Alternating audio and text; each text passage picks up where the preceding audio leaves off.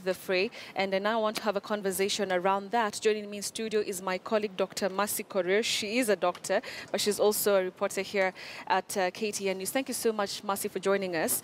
Now, the biggest question is, why did the government wait for so long? I mean, they knew that this strike was going to happen, but why did they wait for, about a month or a month or 2 months? I think that's a question that would be best answered by the government because, we're having different voices from the government. Yes. The doctors' union, the nurses' union have a different voice because they say they have been approaching the government to have meetings to resolve this crisis that is there, to address their issues. But the government has been meeting, but these meetings have not yielded anything. So according to the striking clinicians, this was the last resort because they say they have exhausted all other avenues. So I think that's a question that the government would answer best as to why until the last minute. And how dire is the situation? Because, I mean, we're talking about these deals and, this CBA of 2013. But when you look at the people who are really affected, I mean, families are losing their loved ones. How dire is the situation in the health facilities right now? Okay, before we get to how dire the situation is,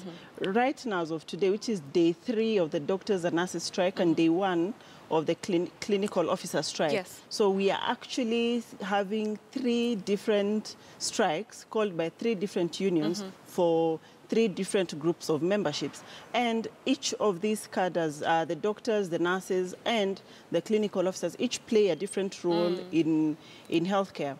So now, when all of them are out of the facilities, then the situation on the ground is that there is no one to offer clinical services, there's no one to offer medical services. So it's up to both parties, both government and the striking healthcare workers to resolve these as soon as possible, because at the end of the day, it's you and I, Betty, who will go to a facility. It's our kin who will go to a facility and not be able to access any services whatsoever. So it's up to both parties to actually look at it as a major crisis, as an emergency, and sort it out with the immediate possible solution that will be amicable to all the parties. And like you mentioned, the clinical officers today now have joined the strike. I mean, you'd imagine that, the last 2 days, at least they have been assisting in 1 or 2 things in the hospital. So, looking at this situation where now they're not there, what impact does it have? Obviously, as I said, when the clinical officers are not there, when the nurses are not there, when the medics are not there, then there's no services. So it's complete paralysis at this point? Yes, it's complete paralysis. But since their strike was called on today from midnight, we're expecting that there should be a bit of skeleton staff here and there that will be handling some bit of emergencies. And I know there are several counties that had contingency measures where they're either referring to their patients to the nearest faith-based organization or private facilities to take care of those really critical and dire cases. There are other facilities like Nakuru the other day were telling us they have their ICU still operational, so they can still offer critical care. But now with this new development today, we have to really monitor and see, are there any services in public facilities? And in the private facilities, what is the effect? Are they experiencing more people or what is happening in the private facilities? So let's now go back to Afya House and the talks that have been, failing almost every single day, right from Sunday before the strike. What is the health ministry officials, what are they doing wrong? Betty, I don't know if anyone is doing anything wrong or anything right, because the doctors have their own resolve. They want their CBA. The nurses want their recognition agreement and their CBA signed. And now the clinical officers, according to their strike notice or the letter that they had, they were citing that the exercise carried out by SRC was not inclusive. Actually, in their own terms, they are calling it offensive job evaluation exercise. And so they want to be included, and they want obviously harmonization and harmonization of their pay grade and of their salaries. So all of them have their demands, and now the ministry or the government has to compromise, or the doctors and the nurses and the clinical officers has to compromise. But why is it always getting to a deadlock? What is that thing that they're not agreeing on? Betty, everything always boils down to money. Yeah.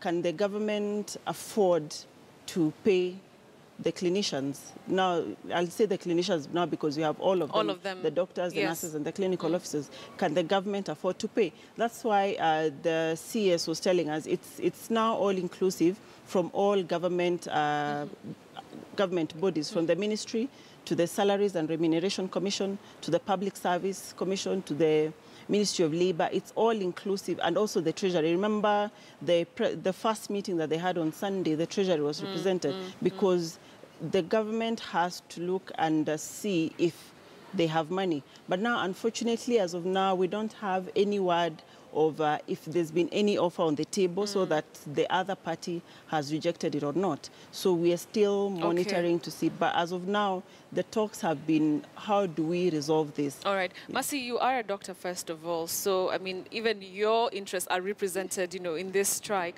But also, you've been following this story for some time now. Looking at, the sentiments that the doctors have, do you think that if the government comes and says, we do not have this money right now, because they said they're not going back to work until money is in the bank, do you think that it's something that they're willing to be patient about and wait for a little bit so that it's, this CBA is implemented, within a certain period of time? Are they willing to negotiate amicably? I'll take you back to 2011. That was when the first strike under the Doctors' Union happened, and I just newly graduated.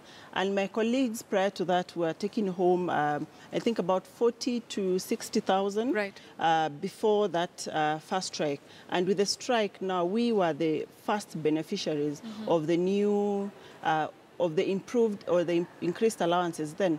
So now it's been 5 years. There have been 5 other groups of doctors that have graduated. And the economy changes, the cost of living changes, and everything changes. The population is increasing, the workload is increasing, the demands are getting increasing, and the toll on the doctor is increasing. So whether the doctors are willing to compromise and go home without their CBA being implemented might be a tricky one to comment on right now, but I know the doctors' resolve this time around is absolute. They either want their CBA because it's something that has been there from 2013.